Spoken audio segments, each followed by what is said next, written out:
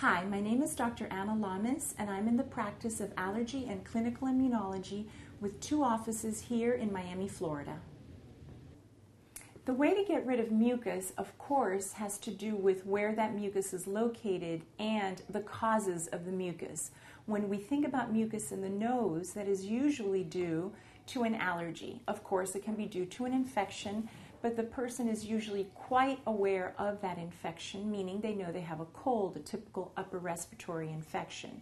When it's due to an allergy, when the mucus is due to an allergy, you need medications, usually the types of medications that will cause the nasal membranes to stop making the mucus. Those medications tend to be prescriptions.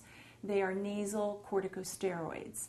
If you also have mucus in the airway, then you have to consider a respiratory infection like a bronchitis, or you may have an allergy manifesting as an asthmatic bronchitis phenomenon.